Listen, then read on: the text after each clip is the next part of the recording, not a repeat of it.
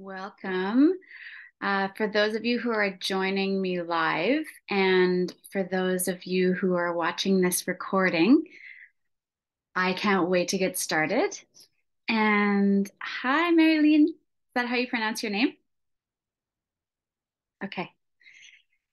Wonderful to have you. And thanks all of you for joining. I'm really excited to get into today's topic and to let you know about what's going to be taking place over the next 3 weeks.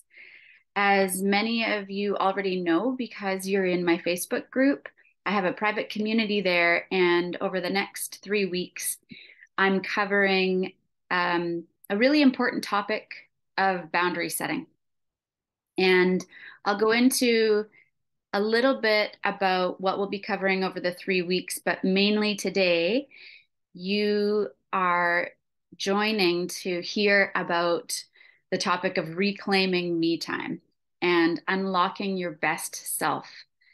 So, in order to reclaim me time, this whole 3 weeks is going to be focused on boundary setting and using boundaries to develop more self acceptance and kindness towards yourself, as well as free up time for your health and activities that fill you with joy and open up opportunities for creativity and meaningful, purposeful work. So, a little bit about myself before we get started. I'm glad and honored to say that over probably 12 years ago, I started my coaching practice. And with two little kids in tow, I managed to start lifting this project off the ground of helping people who were in big professional roles, female entrepreneurs at the time, be able to make time for themselves, like I was doing, and make time for meaningful work without sacrificing their own health, without sacrificing their own happiness. And my goodness, it's been a journey. And last year, I published my book, From Burnout to Bliss. I don't think I have a copy here. Yeah, I do.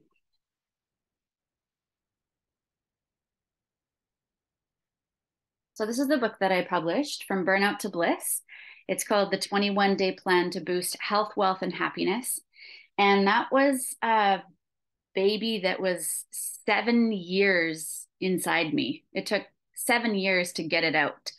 And so if you have something big on your heart and you know that now is the time to start doing something about it and valuing your hours and your days that you have here on this earth, pay attention to that voice.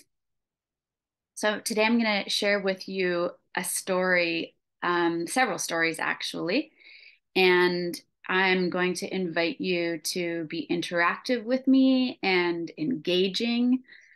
If you're watching this on Facebook afterwards or you're getting it in your email, feel free to respond in those ways too, in the comments, or email me back. And if you're live, you have the opportunity to be able to pick my brain and engage as we go along together. So, as we journey together forward in this community over the next 3 weeks, my ask is that if you're going to be with us for the whole 3 week period, is that you, in exchange for, you may not know this, Marilyn, but I have a boundary setting toolkit, and it's something that I'm gifting you and for everyone else watching. So those 3 weeks of time, as well as the boundary setting toolkit and the calls, the live calls, I'm asking for in return help to build out a program that I'm creating. And it's called Recalibrate, and a testimonial over the time that we spend together of how the next 3 weeks impacts your life would be something that would be very valuable for me. So let's jump into today's training. Reclaiming me time and unlocking your best self. So when I think about this topic, we're told so many stories, right? About what's okay and what's not okay, and who we should be, who we should aspire to be, who we never should be. And that can easily subconsciously shape how we show up in the world. When I was raising our kids and they were young, I didn't want to ask for help.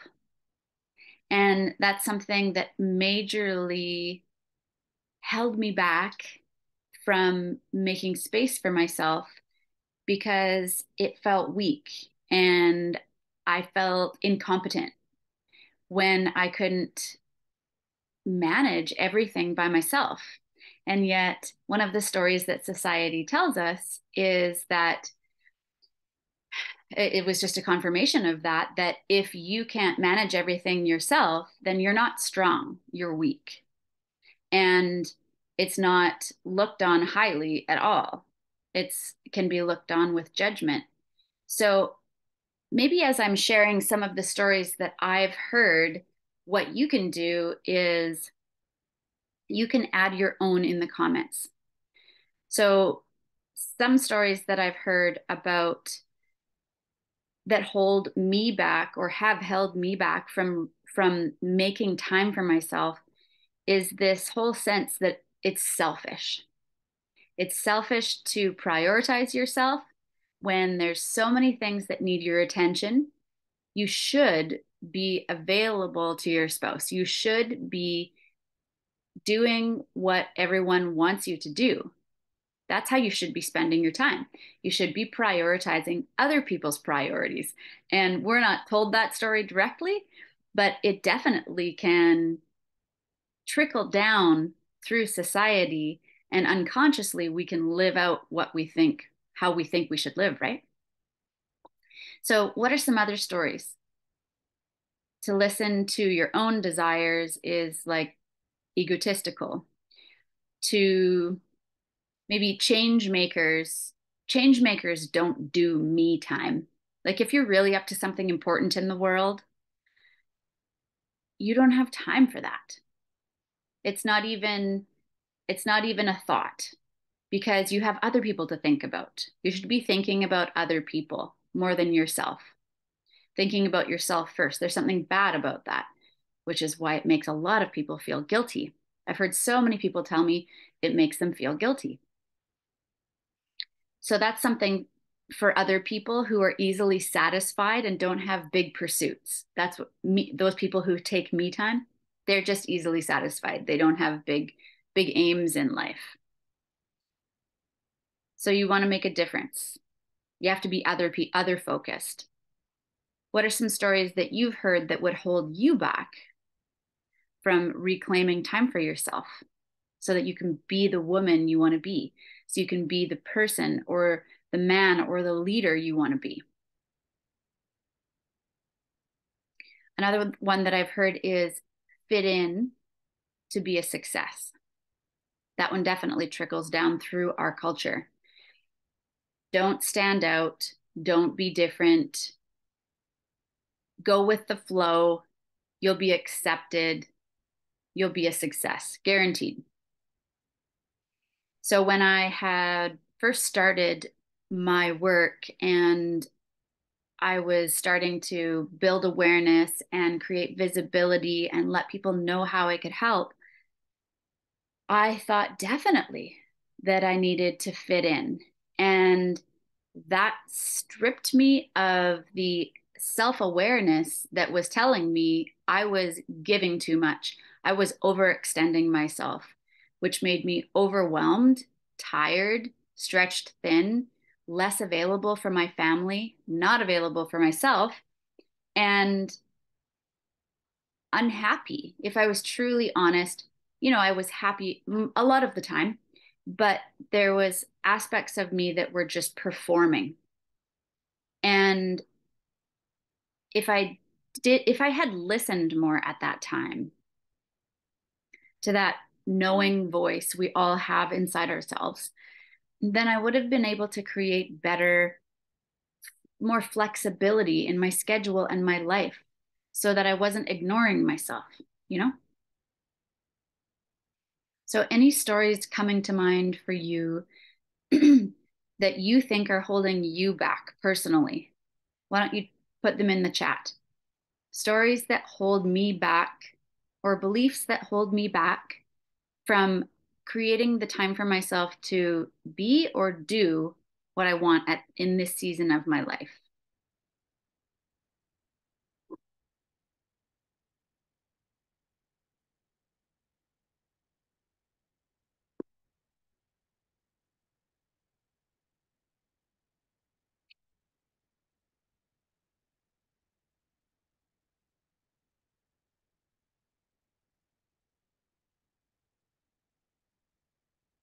While you do that, let's look at let's look at what I started to believe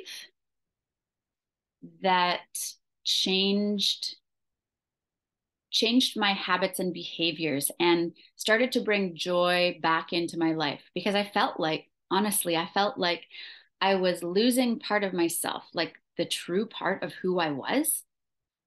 I wasn't honoring anymore and I wasn't being my real self because I was thinking the wrong way about a few important things that impacted my ability to honor myself and prioritize myself. So let's talk about the power of changing your story. Let's talk about what gave me motivation to make those changes. So if you're taking notes right now, what I'd like you to do is I'd like you to write down the word identity. We need to change our identity in order to change our reality and our habits.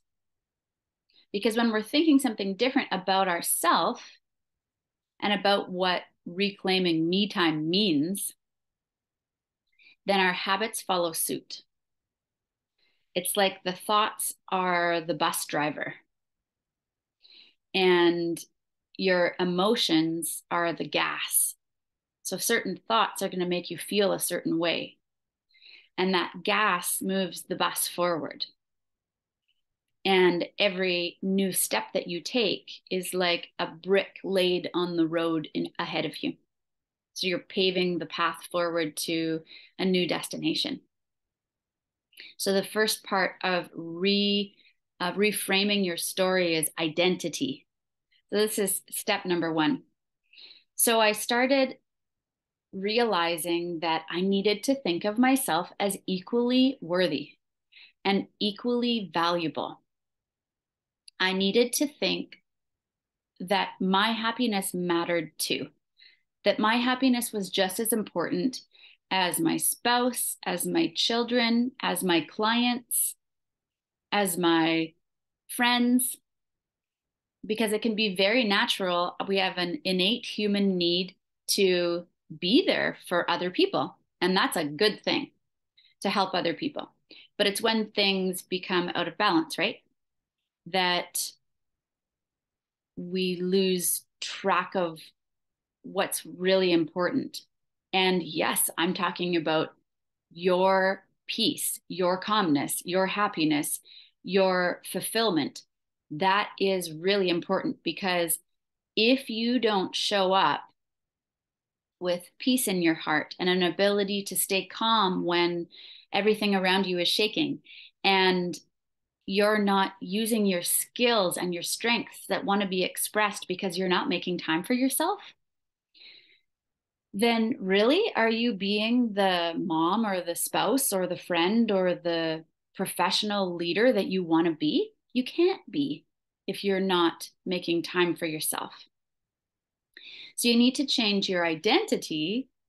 And I changed mine to those things that I was just mentioning, right?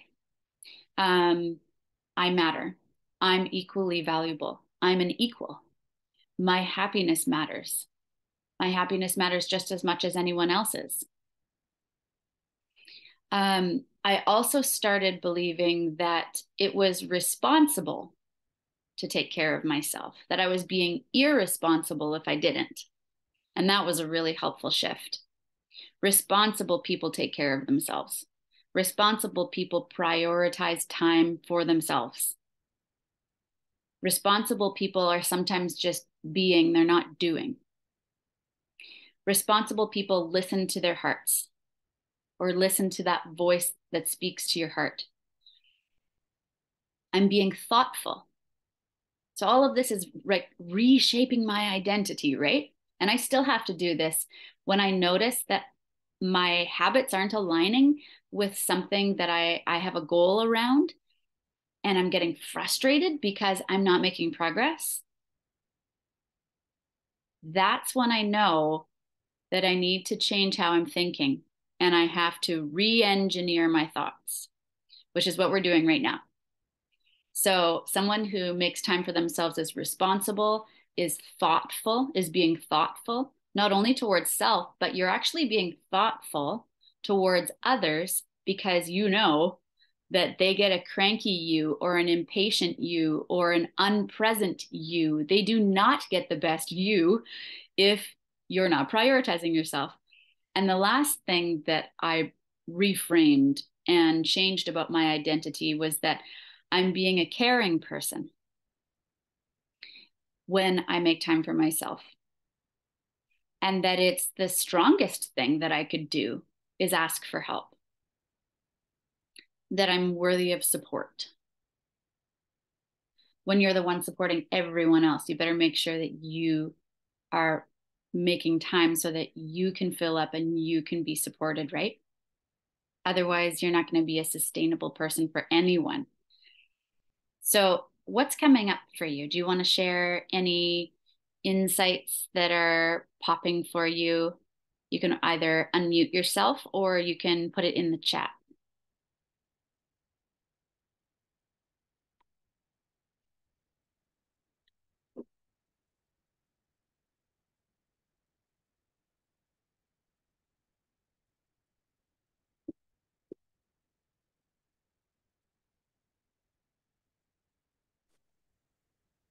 Amy. Hello. Can you hear me? Yeah, I hear you. You hear me? Yes. Okay.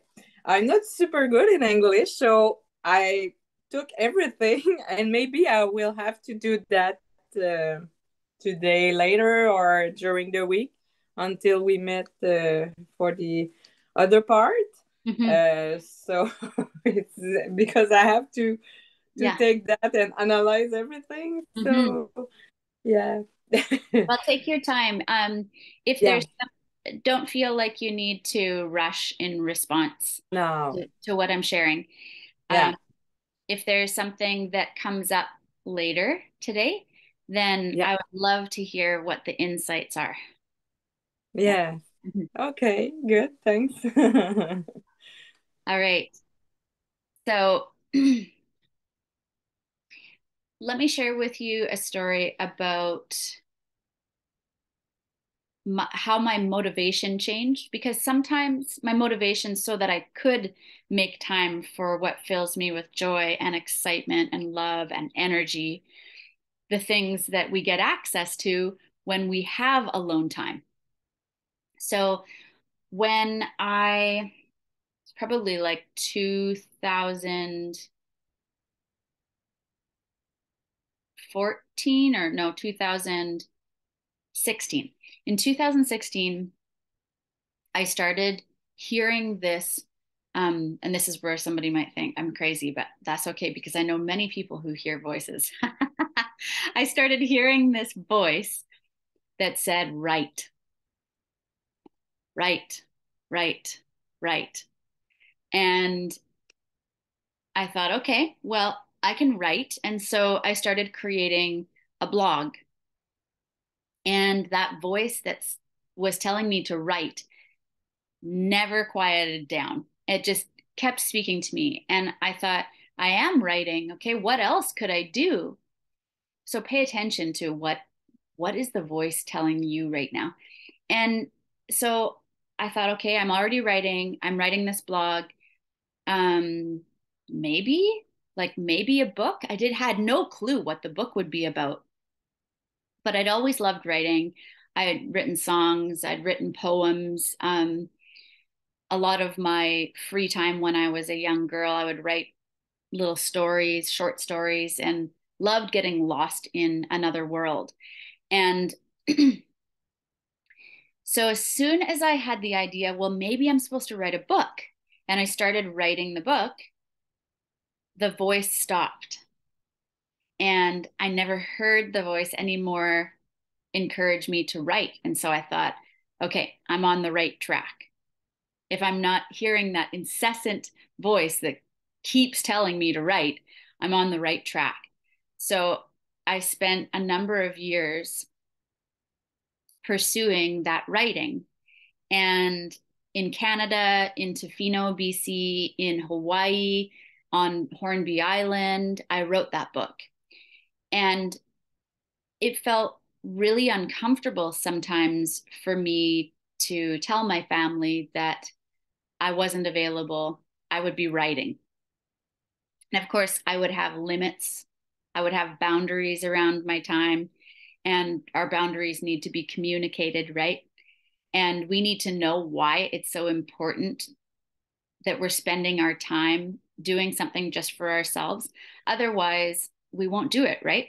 If we're living by that old story of it's selfish for me to take this time to write, or whatever you're dreaming of, it's selfish for me to take that time to do that just for me. But I knew that there was a bigger purpose associated with it. I could just feel it.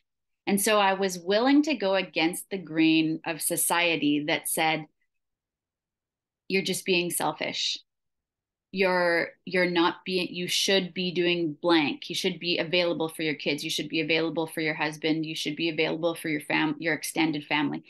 I was willing to say, no, for a small period of time on a consistent basis, I will write, because it felt like it was important enough that I should be like, almost like I should say yes to the call, because otherwise I was going to keep hearing that voice on a daily basis.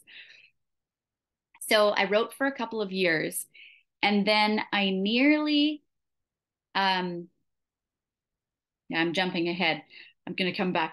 I I finished the book eventually. Let's just say 3 years in, probably, I finished the book. And I struggled to be consistent, but I finished it. Then I let the book sit for about a year.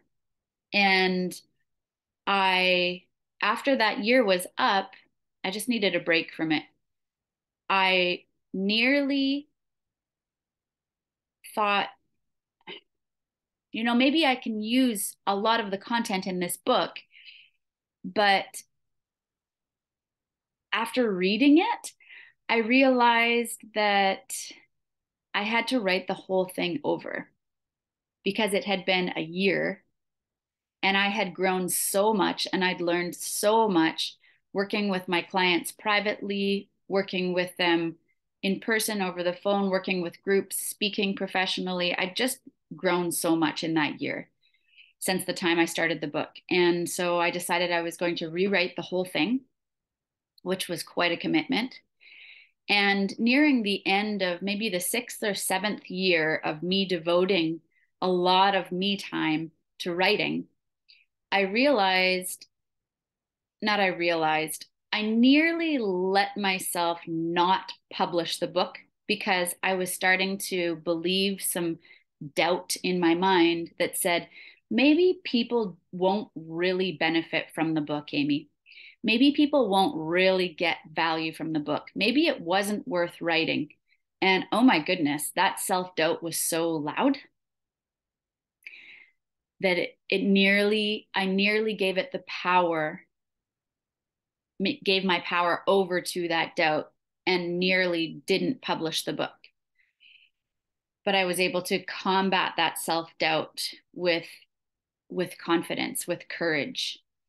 So the reason that I tell that story is because like I said, there's absolutely no way that this book would be out in the world and future books will be out in the world unless I had listened to that voice and I had changed the story of what it means, like who I am when I take time for myself, that I'm not selfish, that I'm not ungrateful, that I'm not a bad person, that I'm not a bad wife or mom, when I'm not available to other people.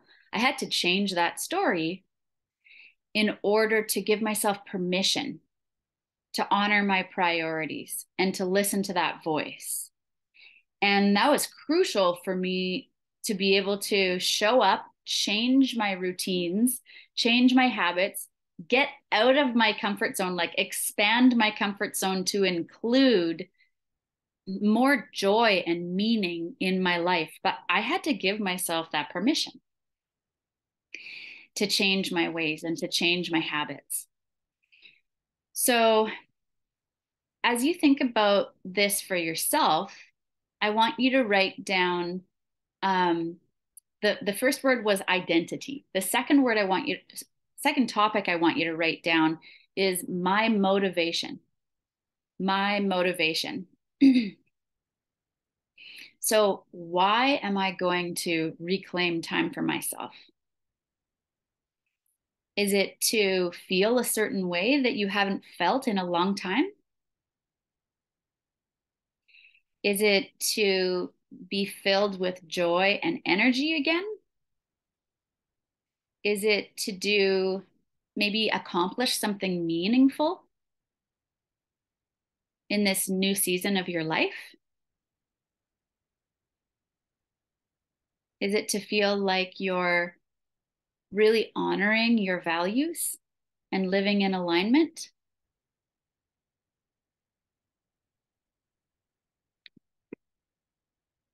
What is your motivation? Because your motivation needs to be strong enough to help you get uncomfortable.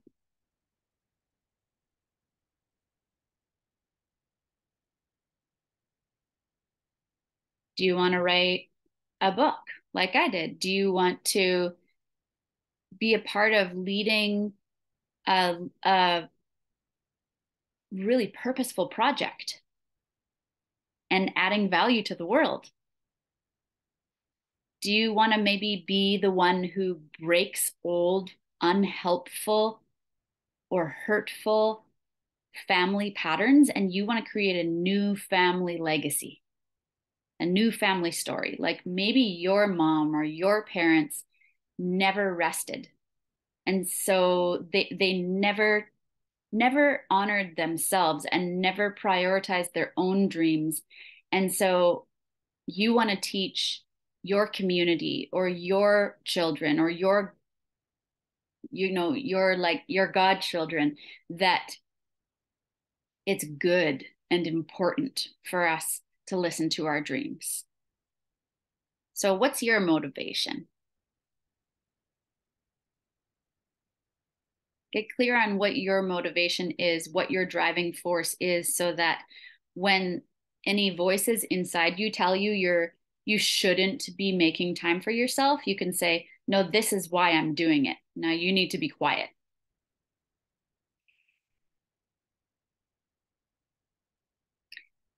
So, let's let's write down a small shift you could make today.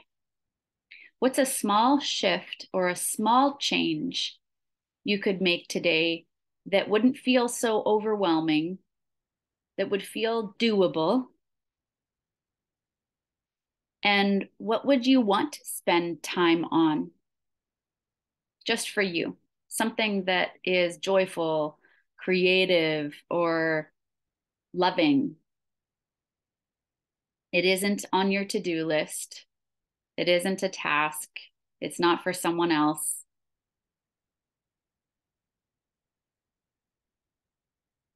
Do you want to share one thing that you would like to start spending time on, Marilyn?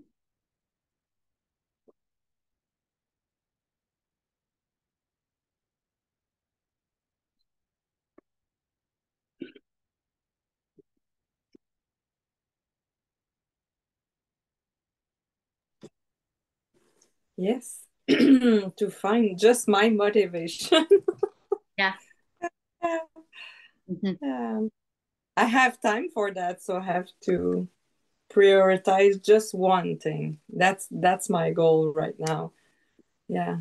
because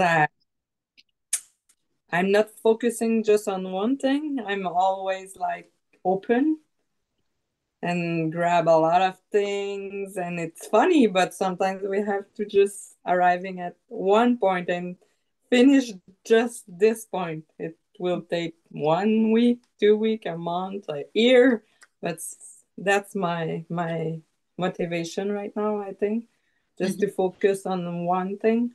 Mhm. Mm, and keep the other away Yeah. and Yeah. yeah. Yeah. So it sounds like having time for yourself will help you determine what's most important right now. Yeah. Yeah.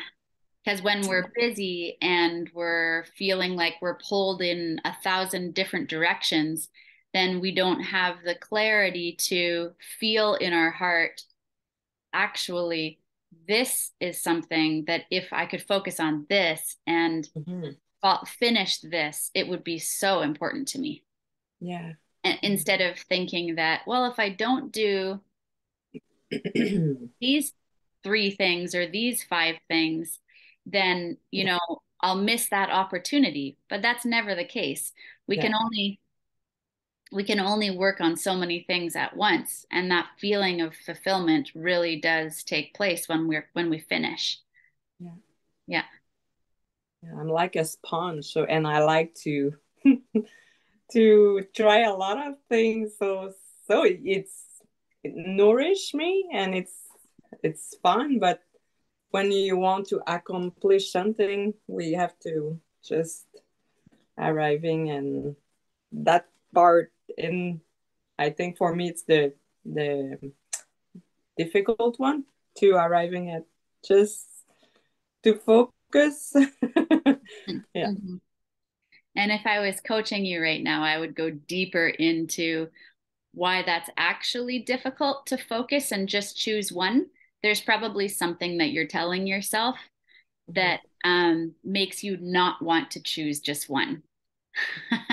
And then as soon as we get clear on what that is, then you can easily choose one and feel good about it. Mhm. Mhm. Thanks for sharing. All right. So that's your goal for this week. For those of you who are watching, is what would I spend time on just for me that would make me feel joyful, creative, and loving? And for Marilyn, that is sounds like making time for herself so that she can decide what is that one thing for me right now. So she needs that time to get clarity, to get clear. And then what is the second question you ask yourself is what's that one small change I could make today or this week?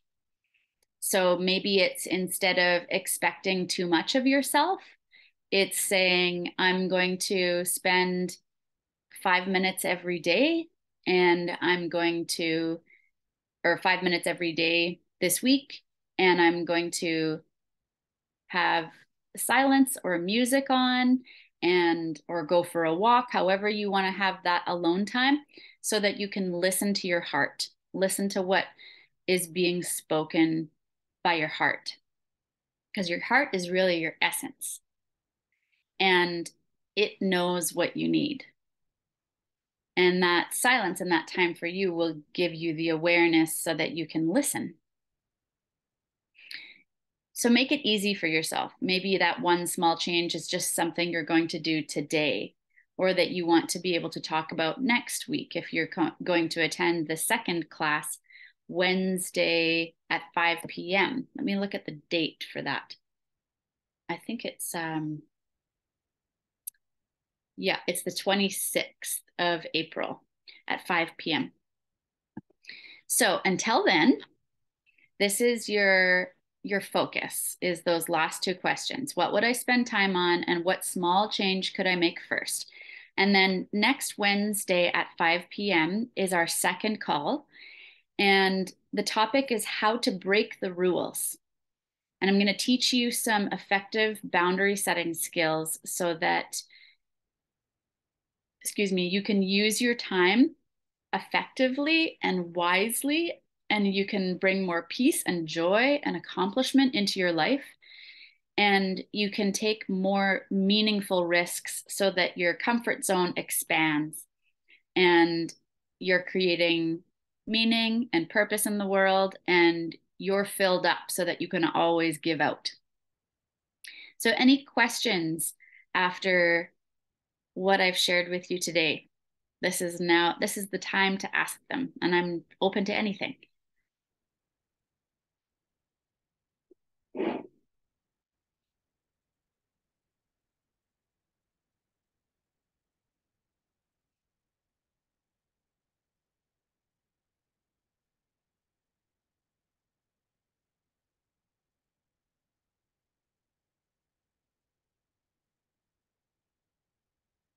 And if not, that's fine too. Okay. Thank you, everyone, for taking your time and joining live or watching afterwards.